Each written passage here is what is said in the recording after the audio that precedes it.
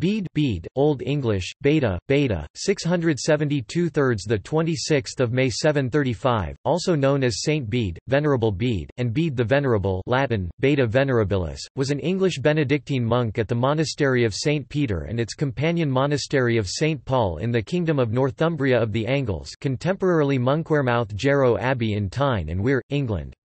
Born on lands likely belonging to the Monkwearmouth Monastery in present-day Sunderland, Bede was sent there at the age of 7 and later joined Abbot Ceolfrith at the Jarrow Monastery, both of whom survived a plague that struck in 686, an outbreak that killed a majority of the population there.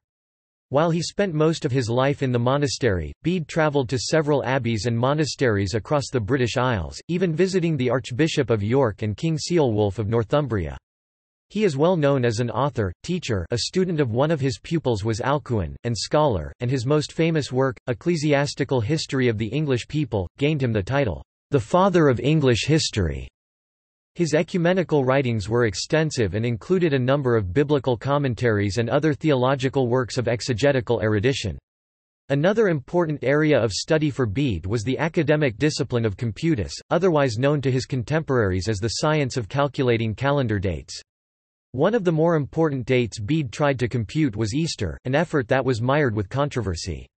He also helped establish the practice of dating forward from the birth of Christ Anno Domini, in the year of our Lord, a practice which eventually became commonplace in medieval Europe.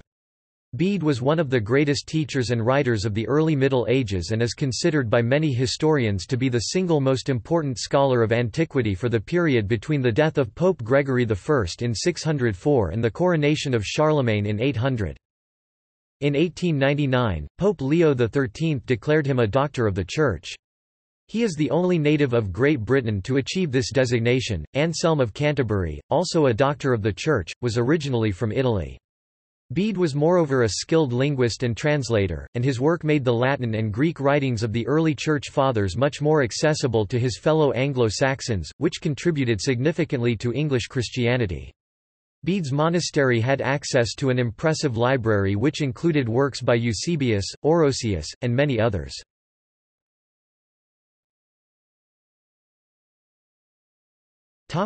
Life. Almost everything that is known of Bede's life is contained in the last chapter of his Ecclesiastical History of the English People, a history of the Church in England. It was completed in about 731, and Bede implies that he was then in his 59th year, which would give a birth date in 672 or 673. A minor source of information is the letter by his disciple Cuthbert, not to be confused with the saint, Cuthbert, who is mentioned in Bede's work, which relates Bede's death. Bede, in the Historia, gives his birthplace as, "on the lands of this monastery." He is referring to the twinned monasteries of Monkwearmouth and Jarrow, in modern-day Wearside and Tyneside respectively. There is also a tradition that he was born at Monkton, 2 miles from the monastery at Jarrow. Although at the time of his birth the Jarrow monastery didn't exist. Bede says nothing of his origins, but his connections with men of noble ancestry suggest that his own family was well-to-do. Bede's first abbot was Benedict Biscop, and the names Biscop and Bede both appear in a king list of the kings of Lindsey from around 800, further suggesting that Bede came from a noble family. Bede's name reflects West Saxon Bede, Northumbrian Bede, Anglian Bede. It is an Anglo-Saxon short name formed on the root of beoden, to bid, command. The name also occurs in the Anglo-Saxon Chronicle, S.A. 501, as Bede, one of the sons of the Saxon founder of Portsmouth. The Liber Vitae of Durham Cathedral names 2 priests with this name, one of whom is presumably Bede himself.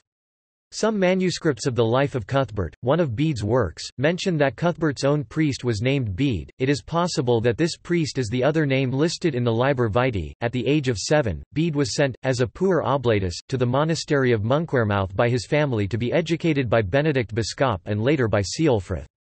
Bede does not say whether it was already intended at that point that he would be a monk. It was fairly common in Ireland at this time for young boys, particularly those of noble birth, to be fostered out as an oblate. The practice was also likely to have been common among the Germanic peoples in England. Monkwearmouth's sister monastery at Jarrow was founded by Ceolfrith in 682, and Bede probably transferred to Jarrow with Ceolfrith that year. The dedication stone for the church has survived to the present day. It is dated 23 April 685, and as Bede would have been required to assist with menial tasks in his day-to-day life, it is possible that he helped in building the original church. In 686, plague broke out at Jarrow. The Life of Ceolfrith, written in about 710, records that only 2 surviving monks were capable of singing the full offices. One was Ceolfrith and the other a young boy, who according to the anonymous writer had been taught by Ceolfrith. The 2 managed to do the entire service of the liturgy until others could be trained. The young boy was almost certainly Bede, who would have been about 14. When Bede was about 17 years old, Adamnan, the abbot of Iona Abbey, visited Monkwearmouth and Jarrow. Bede would probably have met the abbot during this visit, and it may be that Adamnan sparked Bede's interest in the Easter dating controversy. In about 692, in Bede's 19th year, Bede was ordained a deacon by his diocesan bishop, John, who was bishop of Hexham. The canonical age for the ordination of a deacon was 25. Bede's early ordination may mean that his abilities were considered exceptional, but it is also possible that the minimum age requirement was often disregarded. There might have been minor orders ranking below a deacon, but there is no record of whether Bede held any of these offices. In Bede's 30th year, about 702, he became a priest, with the ordination again performed by Bishop John. In about 701 Bede wrote his first works, the De Arte Metrica and De Schematibus et Tropes. Both were intended for use in the classroom. He continued to write for the rest of his life, eventually completing over 60 books, most of which have survived. Not all his output can be easily dated, and Bede may have worked on some texts over a period of many years. His last surviving work is a letter to Ecbert of York, a former student, written in 734. A 6th-century Greek and Latin manuscript of Acts of the Apostles that is believed to have been used by Bede survives and is now in the Bodleian Library at University of Oxford. It is known as the Codex Laudianus. Bede may also have worked on one of the Latin Bibles that were copied at Jarrow, one of which is now held by the Laurentian Library in Florence. Bede was a teacher as well as a writer. He enjoyed music, and was said to be accomplished as a singer and as a reciter of poetry in the vernacular. It is possible that he suffered a speech impediment, but this depends on a phrase in the introduction to his verse Life of St. Cuthbert. Translations of this phrase differ, and it is uncertain whether Bede intended to say that he was cured of a speech problem, or merely that he was inspired by the saint's works. In 708, some monks at Hexham accused Bede of having committed heresy in his work De Temporibus.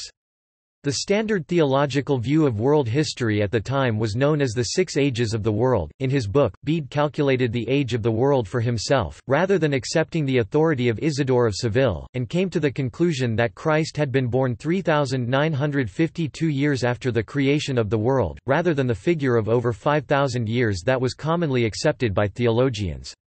The accusation occurred in front of the bishop of Hexham, Wilfrid, who was present at a feast when some drunken monks made the accusation. Wilfrid did not respond to the accusation, but a monk present relayed the episode to Bede, who replied within a few days to the monk, writing a letter setting forth his defense and asking that the letter also be read to Wilfrid. Bede had another brush with Wilfrid, for the historian himself says that he met Wilfrid, sometime between 706 and 709, and discussed Aethelthryth, the abbess of Ely. Wilfrid had been present at the exhumation of her body in 695, and Bede questioned the bishop about the exact circumstances of the body and asked for more details of her life, as Wilfrid had been her advisor. In 733, Bede travelled to York to visit Ecbert, who was then Bishop of York. The See of York was elevated to an archbishopric in 735, and it is likely that Bede and Ecbert discussed the proposal for the elevation during his visit. Bede hoped to visit Ecbert again in 734, but was too ill to make the journey. Bede also travelled to the monastery of Lindisfarne, and at some point visited the otherwise unknown monastery of a monk named Wyseaved, a visit that is mentioned in a letter to that monk. Because of his widespread correspondence with others throughout the British Isles, and due to the fact that many of the letters imply that Bede had met his correspondents, it is likely that Bede travelled to some other places, although nothing further about timing or locations can be guessed. It seems certain that he did not visit Rome, however, as he would have mentioned it in the autobiographical chapter of his Historia Ecclesiastica. Nothelm, a correspondent of Bede's who assisted him by finding documents for him in Rome, is known to have visited Bede, though the date cannot be determined beyond the fact that it was after Nothelm's visit to Rome. Except for a few visits to other monasteries, his life was spent in a round of prayer, observance of the monastic discipline and study of the sacred scriptures. He was considered the most learned man of his time, and wrote excellent biblical and historical books. Bede died on the Feast of the Ascension, Thursday 26 May 735, on the floor of his cell, singing, "Glory be to the Father and to the Son and to the Holy Spirit," and was buried at Jarrow. Cuthbert, a disciple of Bede's, wrote a letter to a Cuthwin of whom nothing else is known, describing Bede's last days and his death. According to Cuthbert, Bede fell ill, "with frequent attacks of breathlessness but almost without pain," before Easter. On the Tuesday, 2 days before Bede died, his breathing became worse and his feet swelled. He continued to dictate to a scribe, however, and despite spending the night awake in prayer he dictated again the following day. At 3 o'clock, according to Cuthbert, he asked for a box of his to be brought, and distributed among the priests of the monastery, "a few treasures" of his, "some pepper, and napkins, and some incense." That night he dictated a final sentence to the scribe, a boy named Wilbert, and died soon afterwards. The account of Cuthbert does not make entirely clear whether Bede died before midnight or after. However, by the reckoning of Bede's time, passage from the old day to the new occurred at sunset, not midnight, and Cuthbert is clear that he died after sunset. Thus, while his box was brought at 3 o'clock Wednesday afternoon the 25th, by the time of the final dictation it might be considered already Thursday in that ecclesiastical sense, although the 25th in the ordinary sense. Cuthbert's letter also relates a 5-line poem in the vernacular that Bede composed on his deathbed, known as Bede's Death Song. It is the most widely copied Old English poem, and appears in 45 manuscripts, but its attribution to Bede is not certain. Not all manuscripts name Bede as the author, and the ones that do are of later origin than those that do not. Bede's remains may have been transferred to Durham Cathedral in the 11th century. His tomb there was looted in 1541, but the contents were probably reinterred in the Galilee Chapel at the cathedral. One further oddity in his writings is that in one of his works, the commentary on the 7 Catholic epistles, he writes in a manner that gives the impression he was married. The section in question is the only one in that work that is written in first-person view. Bede says, "Prayers are hindered by the conjugal duty because as often as I perform what is due to my wife I am not able to pray." Another passage, in the commentary on Luke, also mentions a wife in the first person. "Formerly I possessed a wife in the lustful passion of desire and now I possess her in honorable sanctification and true love of Christ." The historian Benedicta Ward argues that these passages are Bede employing a rhetorical device.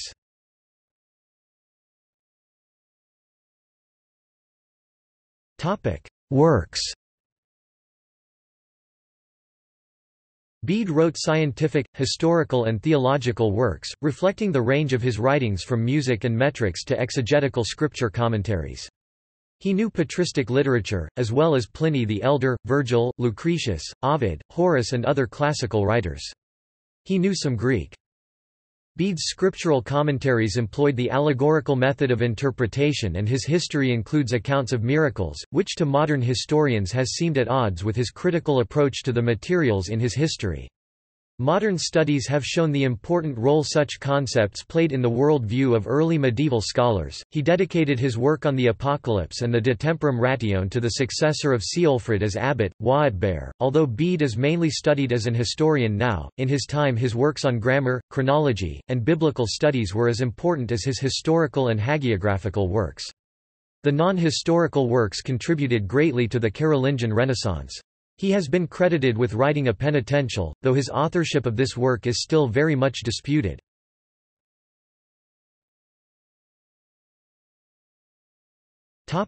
Ecclesiastical history of the English people. Bede's best-known work is the Historia Ecclesiastica Gentis Anglorum, or an ecclesiastical history of the English people, completed in about 731. Bede was aided in writing this book by Albinus, abbot of St. Augustine's Abbey, Canterbury. The first of the 5 books begins with some geographical background, and then sketches the history of England, beginning with Caesar's invasion in 55 BC. A brief account of Christianity in Roman Britain, including the martyrdom of Saint Alban, is followed by the story of Augustine's mission to England in 597, which brought Christianity to the Anglo-Saxons. The second book begins with the death of Gregory the Great in 604, and follows the further progress of Christianity in Kent and the first attempts to evangelize Northumbria. These ended in disaster when Penda, the pagan king of Mercia, killed the newly Christian Edwin of Northumbria at the Battle of Hatfield Chase in about 632. The setback was temporary, and the third book recounts the growth of Christianity in Northumbria under kings Oswald of Northumbria and Oswy. The climax of the third book is the account of the Council of Whitby, traditionally seen as a major turning point in English history. The fourth book begins with the consecration of Theodore as Archbishop of Canterbury, and recounts Wilfrid's efforts to bring Christianity to the Kingdom of Sussex. The fifth book brings the story up to Bede's day, and includes an account of missionary work in Frisia, and of the conflict with the British Church over the correct dating of Easter. Bede wrote a preface for the work, in which he dedicates it to Ceolwulf, King of Northumbria. The preface mentions that Ceolwulf received an earlier draft of the book, presumably Ceolwulf knew enough Latin to understand it, and he may even have been able to read it. The preface makes it clear that Ceolwulf had requested the earlier copy, and Bede had asked for Ceolwulf's approval. This correspondence with the king indicates that Bede's monastery had excellent connections among the Northumbrian nobility.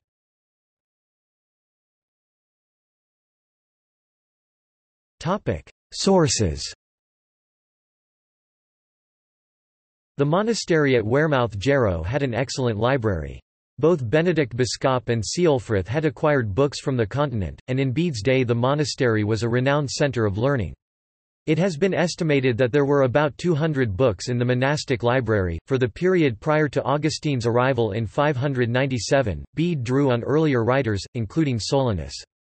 He had access to two works of Eusebius, the Historia Ecclesiastica, and also the Chronicon, though he had neither in the original Greek. Instead he had a Latin translation of the Historia, by Rufinus, and St. Jerome's translation of the Chronicon. He also knew Orosius's Adversus Paganus, and Gregory of Tours' Historia Francorum, both Christian histories, as well as the work of Eutropius, a pagan historian. He used Constantius's Life of Germanus as a source for Germanus's visits to Britain. Bede's account of the invasion of the Anglo-Saxons is drawn largely from Gildas's De Excidio et Conquestu Britanniae.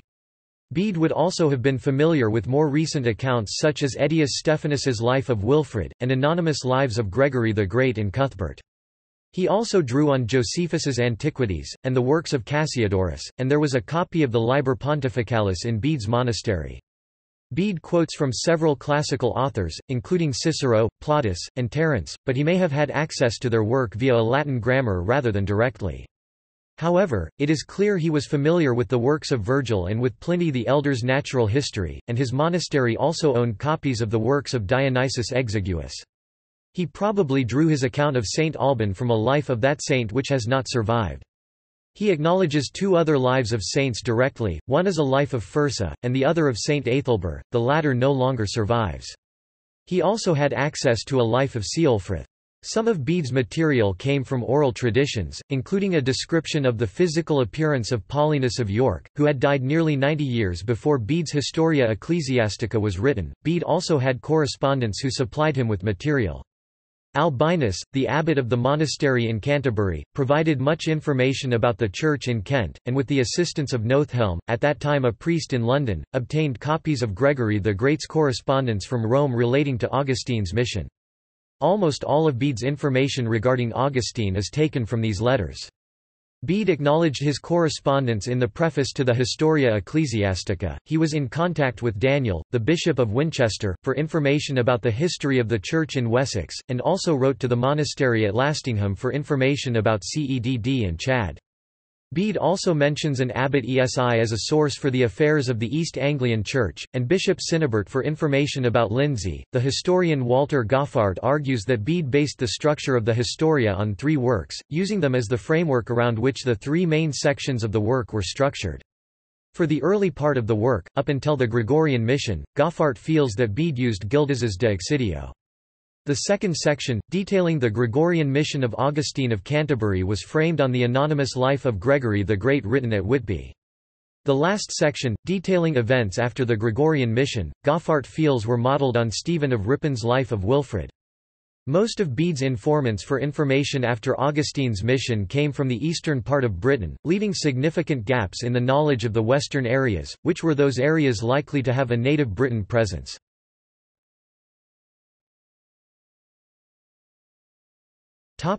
Models and style. Bede's stylistic models included some of the same authors from whom he drew the material for the earlier parts of his history. His introduction imitates the work of Orosius, and his title is an echo of Eusebius's Historia Ecclesiastica. Bede also followed Eusebius in taking the Acts of the Apostles as the model for the overall work, where Eusebius used the Acts as the theme for his description of the development of the Church. Bede made it the model for his history of the Anglo-Saxon Church.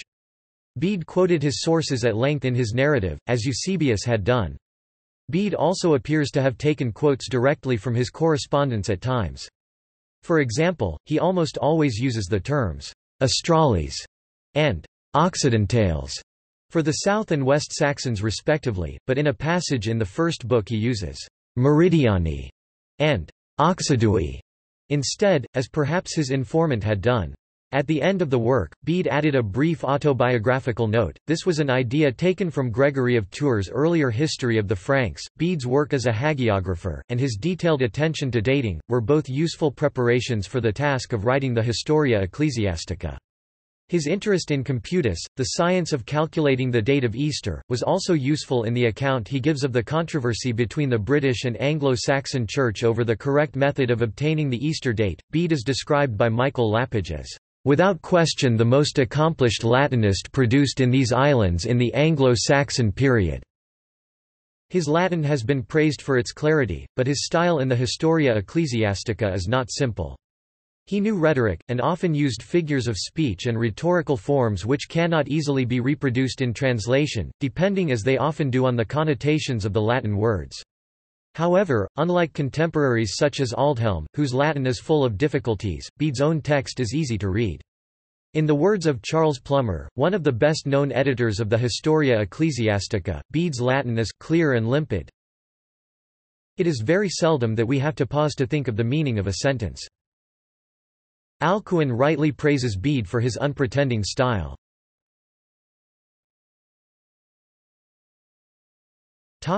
Intent. Bede's primary intention in writing the Historia Ecclesiastica was to show the growth of the United Church throughout England. The native Britons, whose Christian church survived the departure of the Romans, earned Bede's ire for refusing to help convert the Saxons. By the end of the Historia, the English, and their church, are dominant over the Britons. This goal, of showing the movement towards unity, explains Bede's animosity towards the British method of calculating Easter. Much of the Historia is devoted to a history of the dispute, including the final resolution at the Synod of Whitby in 664. Bede is also concerned to show the unity of the English, despite the disparate kingdoms that still existed when he was writing. He also wants to instruct the reader by spiritual example, and to entertain, and to the latter end he adds stories about many of the places and people about which he wrote. N.J. Higham argues that Bede designed his work to promote his reform agenda to Ceolwulf, the Northumbrian king. Bede painted a highly optimistic picture of the current situation in the Church, as opposed to the more pessimistic picture found in his private letters. Bede's extensive use of miracles can prove difficult for readers who consider him a more or less reliable historian, but do not accept the possibility of miracles. Yet both reflect an inseparable integrity and regard for accuracy and truth, expressed in terms both of historical events and of a tradition of Christian faith that continues to the present day.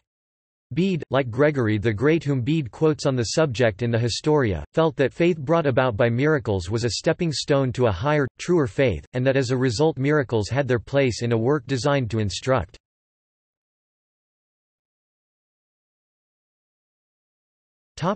Omissions and biases.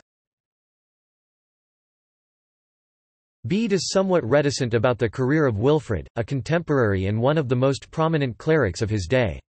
This may be because Wilfrid's opulent lifestyle was uncongenial to Bede's monastic mind. It may also be that the events of Wilfrid's life, divisive and controversial as they were, simply did not fit with Bede's theme of the progression to a unified and harmonious church. Bede's account of the early migrations of the Angles and Saxons to England omits any mention of a movement of those peoples across the Channel from Britain to Brittany described by Procopius, who was writing in the 6th century.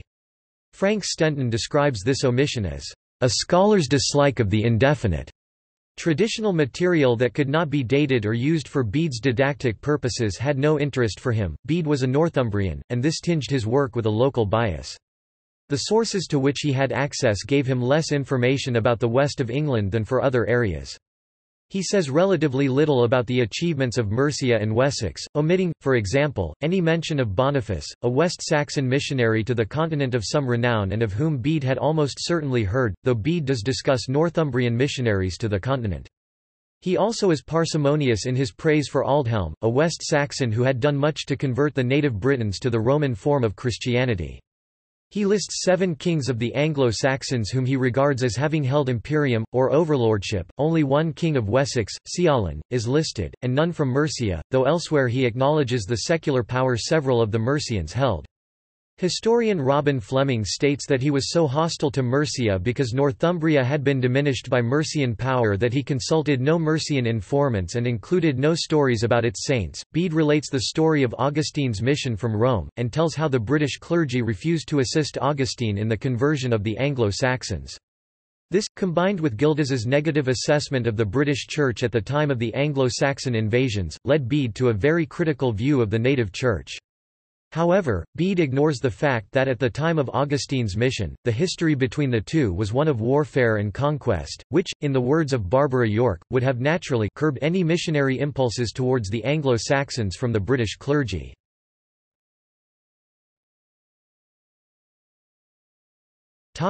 Use of Anno Domini.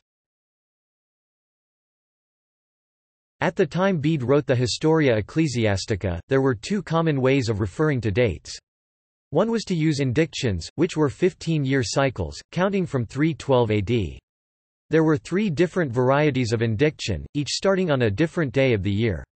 The other approach was to use regnal years—the reigning Roman emperor, for example, or the ruler of whichever kingdom was under discussion. This meant that in discussing conflicts between kingdoms, the date would have to be given in the regnal years of all the kings involved. Bede used both these approaches on occasion, but adopted a third method as his main approach to dating, the Anno Domini method invented by Dionysius Exiguus. Although Bede did not invent this method, his adoption of it, and his promulgation of it in De Temporum Ratione, his work on chronology, is the main reason why it is now so widely used. Bede Venerabilis Easter cycle, contained in De Temporum Ratione, was developed from Dionysius Exiguus's famous Easter table.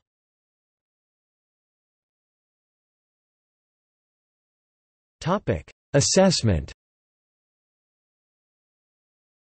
The Historia Ecclesiastica was copied often in the Middle Ages, and about 160 manuscripts containing it survive. About half of those are located on the European continent, rather than in the British Isles. Most of the 8th and 9th century texts of Bede's Historia come from the northern parts of the Carolingian Empire. This total does not include manuscripts with only a part of the work, of which another 100 or so survive.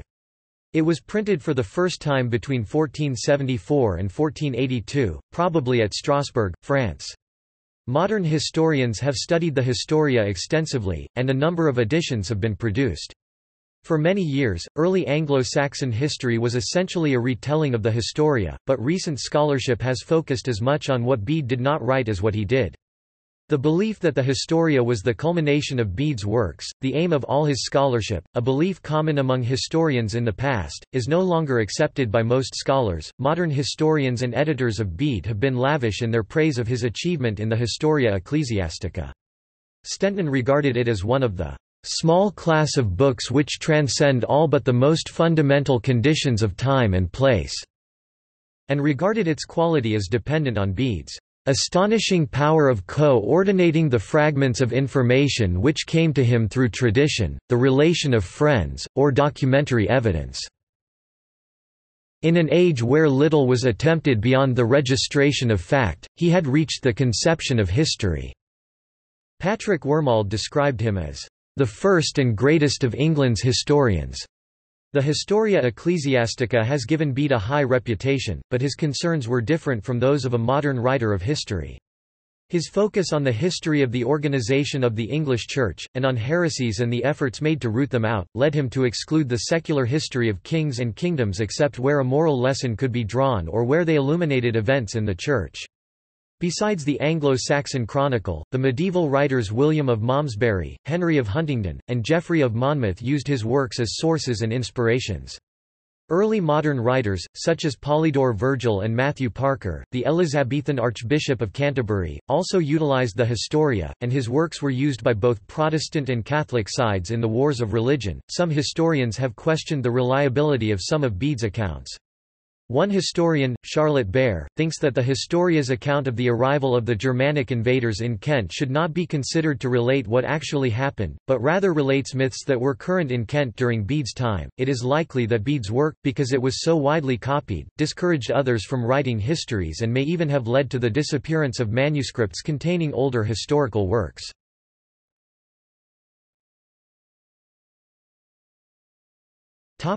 Other historical works.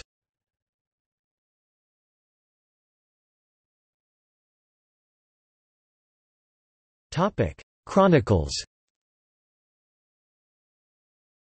As chapter 66 of his On the Reckoning of Time, in 725 Bede wrote the Greater Chronicle, Chronica Maiora, which sometimes circulated as a separate work. For recent events the Chronicle, like his ecclesiastical history, relied upon Gildas, upon a version of the Liber Pontificalis current at least to the papacy of Pope Sergius I 687–701, and other sources. For earlier events he drew on Eusebius's Chronikoi Canones. The dating of events in the Chronicle is inconsistent with his other works, using the era of creation, the Anno Mundi.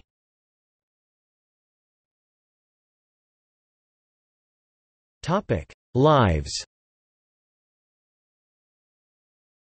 His other historical works included lives of the abbots of Wearmouth and Jarrow, as well as verse and prose lives of Saint Cuthbert of Lindisfarne, an adaptation of Paulinus of Nola's life of Saint Felix, and a translation of the Greek Passion of Saint Anastasius. He also created a listing of saints, the Martyrology.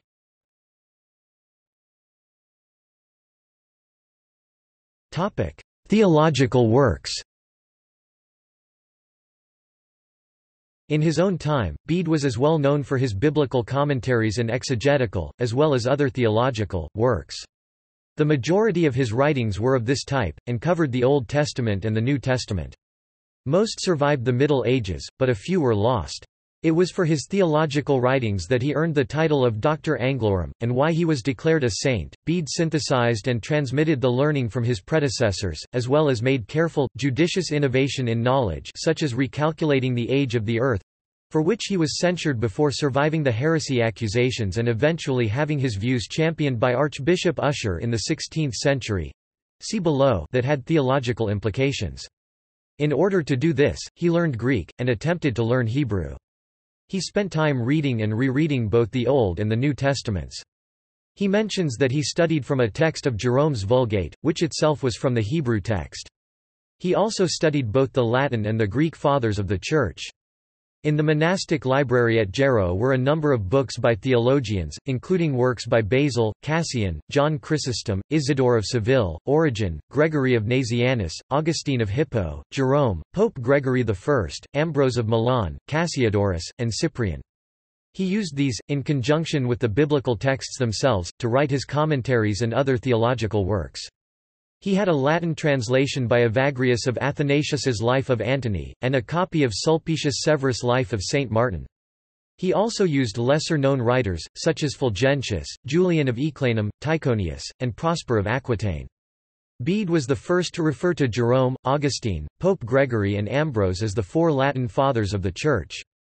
It is clear from Bede's own comments that he felt his calling was to explain to his students and readers the theology and thoughts of the Church Fathers. Bede also wrote homilies, works written to explain theology used in worship services. Bede wrote homilies not only on the major Christian seasons such as Advent, Lent, or Easter, but on other subjects such as anniversaries of significant events. Both types of Bede's theological works circulated widely in the Middle Ages. A number of his biblical commentaries were incorporated into the Glossa Ordinaria, an 11th-century collection of biblical commentaries. Some of Bede's homilies were collected by Paul the Deacon, and they were used in that form in the monastic office. Saint Boniface used Bede's homilies in his missionary efforts on the continent. Bede sometimes included in his theological books an acknowledgement of the predecessors on whose works he drew. In 2 cases he left instructions that his marginal notes, which gave the details of his sources, should be preserved by the copyist, and he may have originally added marginal comments about his sources to others of his works. Where he does not specify, it is still possible to identify books to which he must have had access by quotations that he uses. A full catalogue of the library available to Bede in the monastery cannot be reconstructed, but it is possible to tell, for example, that Bede was very familiar with the works of Virgil. There is little evidence that he had access to any other of the pagan Latin writers. He quotes many of these writers, but the quotes are almost all to be found in the Latin grammars that were common in his day, one or more of which would certainly have been at the monastery. Another difficulty is that manuscripts of early writers were often incomplete. It is apparent that Bede had access to Pliny's Encyclopedia, for example, but it seems that the version he had was missing Book XVII, as he would almost certainly have quoted from it in his De Temporum Ratione.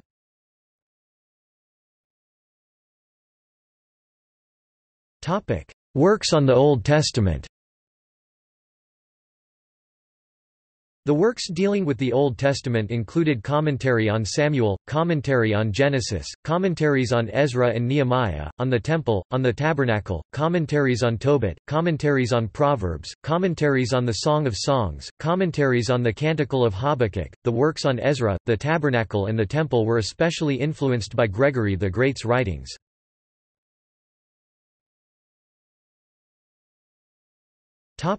Works on the New Testament. Bede's works included commentary on Revelation, commentary on the Catholic epistles, commentary on Acts, reconsideration on the books of Acts, on the Gospel of Mark, on the Gospel of Luke, and homilies on the Gospels. At the time of his death he was working on a translation of the Gospel of St. John into English, Early Old English. He did this for the last 40 days of his life. When the last passage had been translated he said, "All is finished."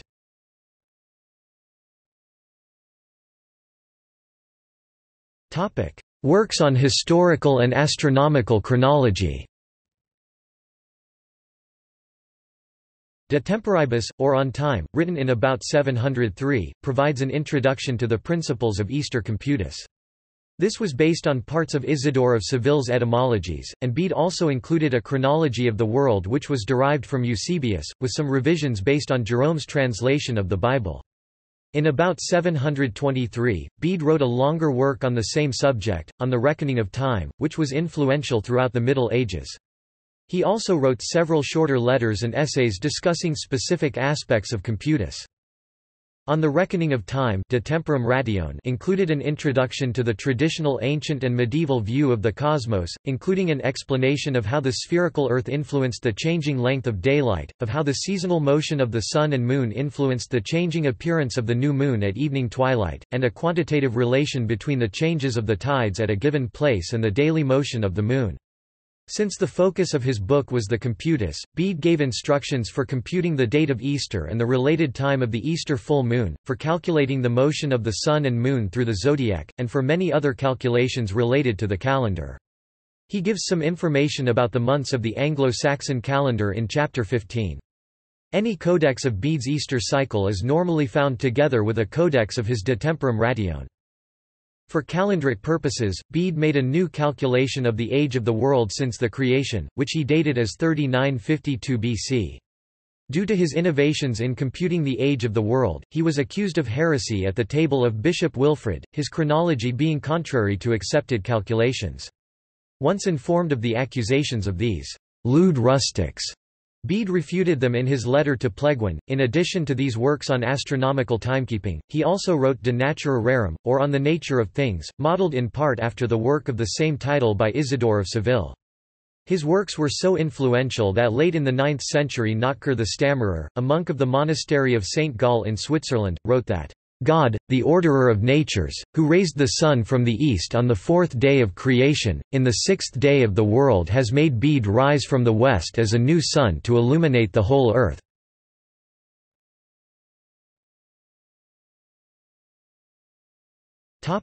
Educational works. Bede wrote some works designed to help teach grammar in the Abbey School.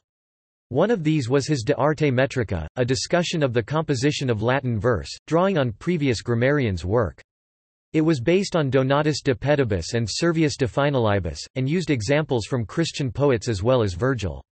It became a standard text for the teaching of Latin verse during the next few centuries. Bede dedicated this work to Cuthbert, apparently a student, for he is named, "beloved son," in the dedication, and Bede says, "I have labored to educate you in divine letters and ecclesiastical statutes." Another textbook of Bede's is the De Orthographia, a work on orthography, designed to help a medieval reader of Latin with unfamiliar abbreviations and words from classical Latin works.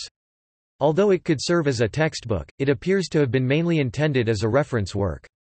The exact date of composition for both of these works is unknown. Another educational work is De Schematibus et Tropis Sacrae Scriptura, which discusses the Bible's use of rhetoric. Bede was familiar with pagan authors such as Virgil, but it was not considered appropriate to teach biblical grammar from such texts, and in De Schematibus. Bede argues for the superiority of Christian texts in understanding Christian literature. Similarly, his text on poetic meter uses only Christian poetry for examples.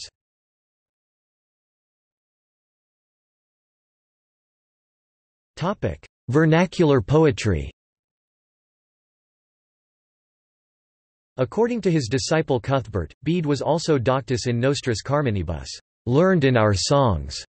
Cuthbert's letter on Bede's death, the Epistola Cuthberti de obitu Bede, moreover, commonly is understood to indicate that Bede also composed a 5-line vernacular poem known to modern scholars as Bede's Death Song.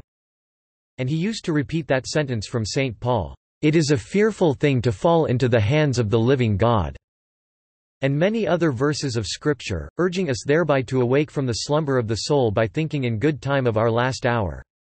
And in our own language, for he was familiar with English poetry, speaking of the soul's dread departure from the body. As Opland notes, however, it is not entirely clear that Cuthbert is attributing this text to Bede. Most manuscripts of the latter do not use a finite verb to describe Bede's presentation of the song, and the theme was relatively common in Old English and Anglo-Latin literature. The fact that Cuthbert's description places the performance of the Old English poem in the context of a series of quoted passages from sacred scripture, indeed, might be taken as evidence simply that Bede also cited analogous vernacular texts. On the other hand, the inclusion of the Old English text of the poem in Cuthbert's Latin letter, the observation that Bede was learned in our song, and the fact that Bede composed a Latin poem on the same subject all point to the possibility of his having written it. By citing the poem directly, Cuthbert seems to imply that its particular wording was somehow important, either since it was a vernacular poem endorsed by a scholar who evidently frowned upon secular entertainment, or because it is a direct quotation of Bede's last original composition.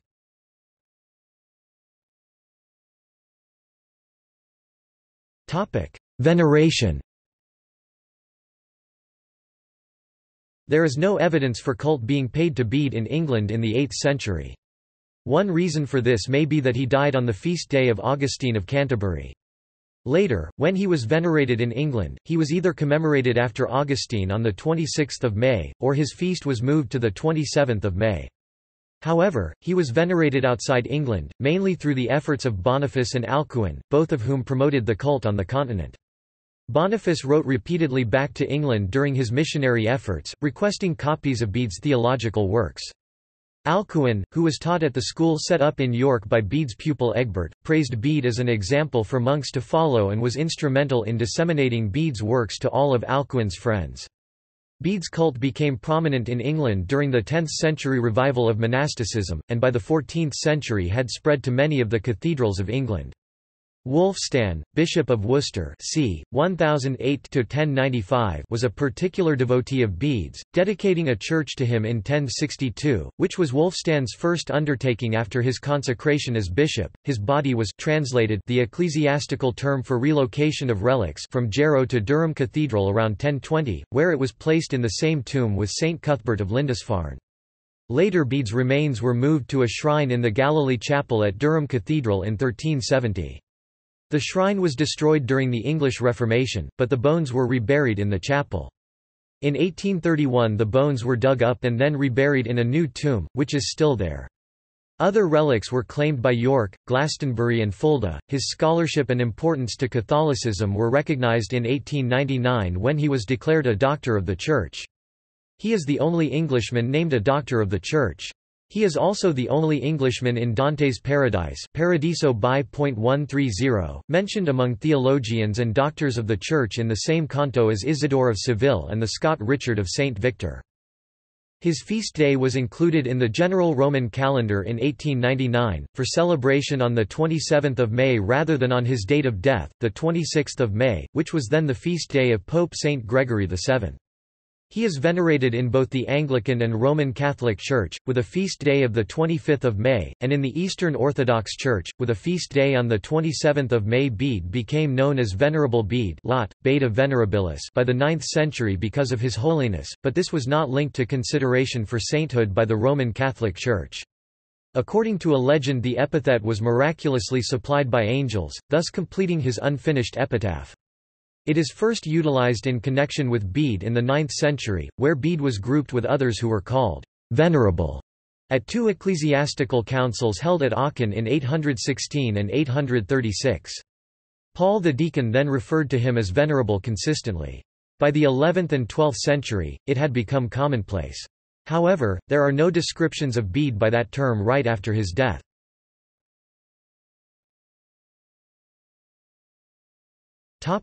Modern legacy. Bede's reputation as a historian, based mostly on the Historia Ecclesiastica, remains strong. Historian Walter Goffart says of Bede that he holds a privileged and unrivaled place among first historians of Christian Europe. His life and work have been celebrated with the annual Jarrow Lecture, held at St. Paul's Church, Jarrow, since 1958. The English Heritage Organisation created Jarrow Hall, previously known as Bede's World, a museum that celebrates the history of Bede and other parts of English heritage.